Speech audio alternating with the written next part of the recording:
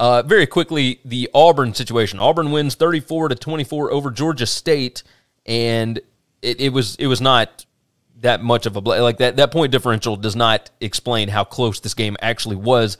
TJ Auburn was Finley trailing deep into the fourth quarter. So Auburn was down 24-12 at halftime, and they had given up, nearly 200 yards rushing in the first half. Georgia State really was able to do what they wanted to, and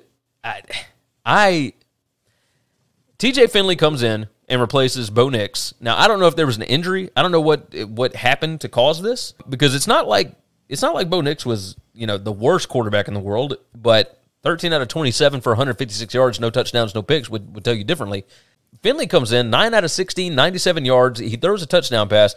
They get down to the goal line, and on 4th and 9 with 45 seconds left, I think we actually have a quarterback competition now. We have a controversy in Auburn, because if you're Brian Harsin, how do you not let TJ Finley go into Tiger Stadium in Baton Rouge this weekend and be the starter? Because Bo Nix, I don't know what to make of him. This might have been a sandwich spot, a look ahead for Auburn, because this Georgia State game was homecoming right in the middle of Penn State last week and LSU this week. But Georgia State got demolished by North Carolina. They got demolished by Army. Tank Bigsby had 18 carries for only 60 yards in this game. This was such a strange game. What do you think about this Auburn quarterback situation?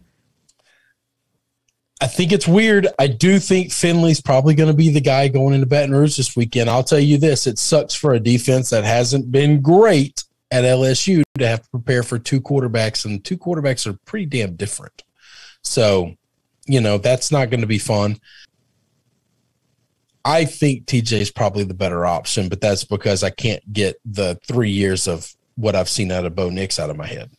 Yeah, I think at this point you have to roll with Finley until he gives you a reason to bench him, because he did come back and win this game. Do you think they're going to roll with Finley?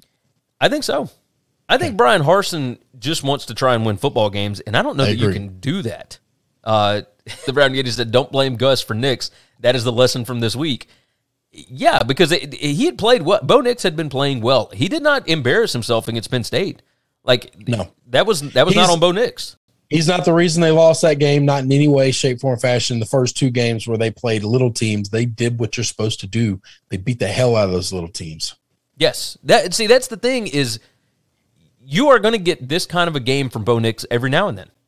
You just are. You're going to have some crazy performances that make him look like an all-world quarterback, and then you will have crazy interceptions that you don't see coming. He's going to do something stupid with the football, and it's going to drive you insane as an Auburn fan. TJ Finley might be the steady hand in this race. So we'll see. I don't know. We've got people arguing over Oklahoma and Oregon in the chat today. Matt Miller talking about a game 6 years ago, saying it's better to be an Oklahoma fan than an Oregon fan. Oh, Larry and Matt, you guys are hilarious.